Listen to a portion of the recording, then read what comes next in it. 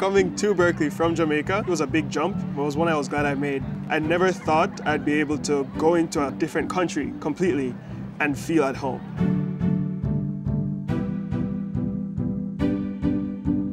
I never initially wanted to leave Jamaica. I was born, grew up, all my friends there. But one of my mother's friends had a son who studied abroad, and he just came back with a completely different worldview. And my parents convinced me they wanted the same for me. So the search began for the perfect university abroad. Everywhere from Cambridge, all the UCs, got accepted to Berkeley.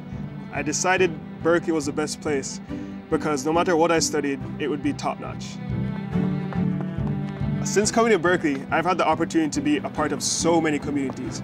I've been able to participate in slam poetry. I've been a part of the Cal Triathlon team. I lived at the African American Theme House. I have been part of 2 fraternities, an international service fraternity as well as a social fraternity.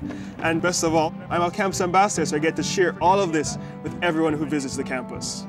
We'll be walking throughout the entire campus for about an hour and a half. If you have any questions... The reason we call ourselves campus ambassadors and not just tour guides is because we truly do more than just leading tours. We are ambassadors for the campus, whether it's visitors or members of the community itself.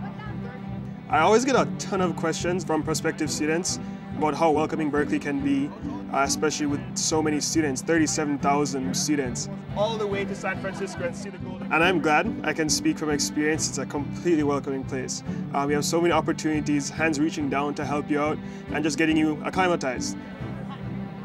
My time at Berkeley has been so transformative.